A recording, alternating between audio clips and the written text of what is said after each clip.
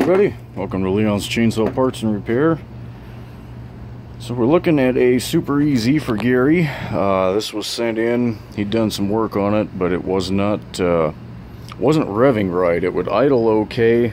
You'd rev it once, it would die out. So went through, put new crank seals in it just on principle. There was some wear there, but the real problem was in that carburetor. These Walbro HDCs are kind of a funny little animal.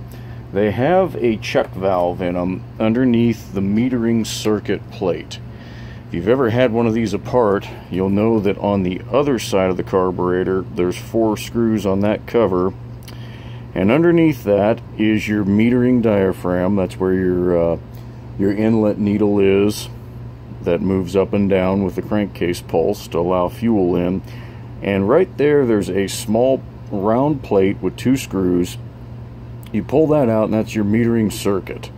That's what directs gas to either the high or the low based on where the throttle is at. Well, underneath there, there's a check valve. And I'll see if I can focus on this. So at the outlet for the high speed, you've got that little piece of gasket material and then this brass fitting and screen that goes over it. So the way that's designed, it's supposed to prevent the pulse on the carburetor, the fuel charge, from getting disrupted by any sort of oddball pulse that either comes back through the carb because of, say, a reed valve that hasn't seated all the way.